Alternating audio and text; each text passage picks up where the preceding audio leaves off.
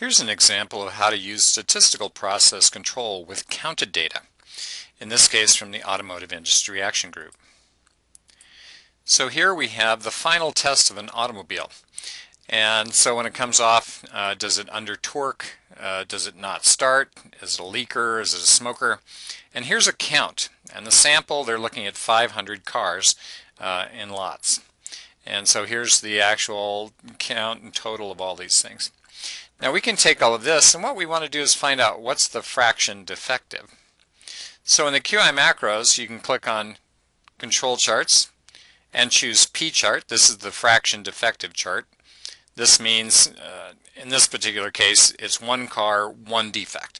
Right? We're not counting all the defects that occur in a car. It's not that it's a leaker and a smoker. It's just whichever one it might be. So we're going to run the P chart. And this is our final test discrepancies. It'll prompt us for titles, and we can put those in. You can see we have one out of control point up here.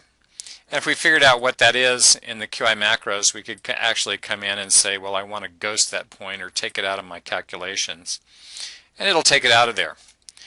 And so consequently, then we can move on and say, all right, so we have a process that's in control. Now we could come back, we could select the data of the types, choose QI macros Pareto chart, and this is total discrepancies at final, and this is the type of error. So under torque is 40%, with leakers is 70%, and non-start is 98%. Now we could have improvement teams work on each one of these three bars. And so it's pretty simple. We're just going to add in a fishbone diagram.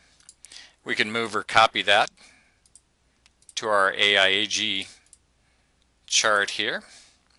And I'm going to put it right here by our total Pareto.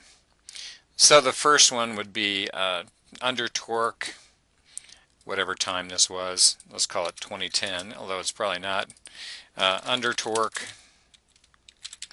accounted for 40% of final discrepancies, which was higher than desired and caused lost profit, rework, whatever you want to say in here.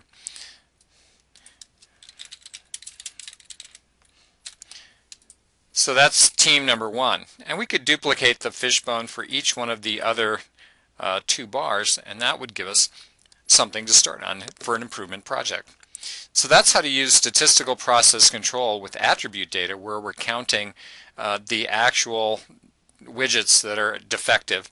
And next we'll go on into some other types of charts.